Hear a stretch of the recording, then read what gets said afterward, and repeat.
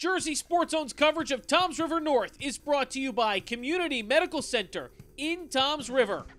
Toms River has two state-ranked teams and the crosstown rivals collide. Donovan Catholic hosting Toms River North, a packed house to see a much-anticipated short conference showdown.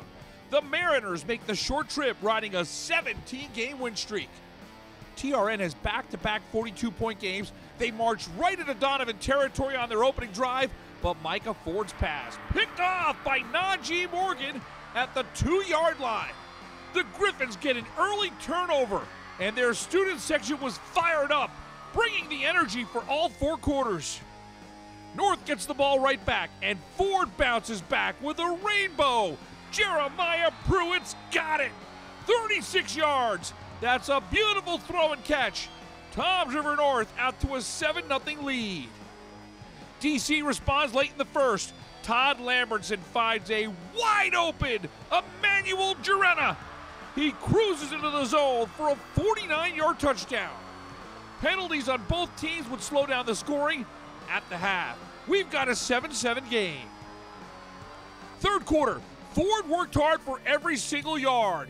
Here he escapes the pile. How did he pick up 20 yards? Micah Ford trying to will Toms River North to a tough road win. And here's yet another reason why Stanford's getting a special player. Roman Moyers in on the blitz. Looks like a big-time sack, but somehow, someway, Ford escapes. That is crazy. Moyers is able to bring him down eventually. Donovan's defense was outstanding in this high-stakes game. Moyers didn't get that sack, but he did get one of the biggest plays of the game. Ford's pass picked off by Roman Moyers. Second INT of the night for the Donovan Catholic secondary. At the end of 3, we're still tied at 7.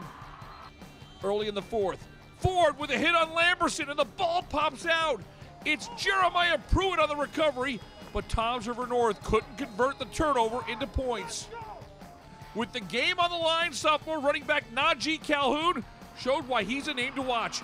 He got his first D1 offer from Duke over the summer. Here's Calhoun with a first down run to the 26. Third and long. Lambertson played a great game. He rolls right and hits Jarena, marked down at the 2-yard line. It's 4th and goal, and the Griffins are going for it. The direct snap to Calhoun. Donovan Catholic has the lead. The 2-yard touchdown run. With 6:36 to go in the fourth, Donovan Catholic with a 14-7 lead. Plenty of time for Ford and the Mariners to draw even. Here's Micah with a first down run. Toms River North threatening in Donovan Catholic territory. But just moments after this run, Micah Ford suffers an injury. He would leave the game and not return. We can only hope that one of the state's most electrifying players can get healthy and return to the field as soon as possible. He is a special player to watch. TJ Valerio, the backup QB, is in on 4th down. He's sacked by JJ Correa. Samuel Rock III with the recovery. Another huge play by the Donovan defense. And Calhoun delivers the knockout punch. He bounces to the outside, and there he goes. Devastating speed. 59 yards for Najee Calhoun.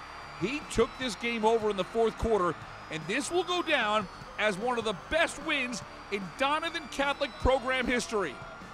It was a big game atmosphere, and the Griffins brought their big game feel to end the 17-game win streak of their crosstown rival. 21-7 is your final. Donovan Catholic has put themselves at the front of the line for top team in the short conference, now with a 3-0 mark. Najee Calhoun had 158 yards and 2 touchdowns. We talked with the super sophomore about his sensational fourth quarter. Going into the game, I just had a chip on my shoulder. Whatever I need to do for my team to win, it was for us to prove our point that we always rule the river. Tell me a little bit about just the atmosphere. This is a big win for Donovan Catholic, especially against a crosstown rival.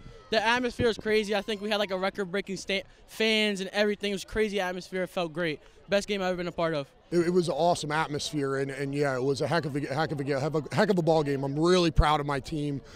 You know, nobody gave us a chance in this one, and they believed. In Toms River, I'm Rich Crampanis for JerseySportsZone.com.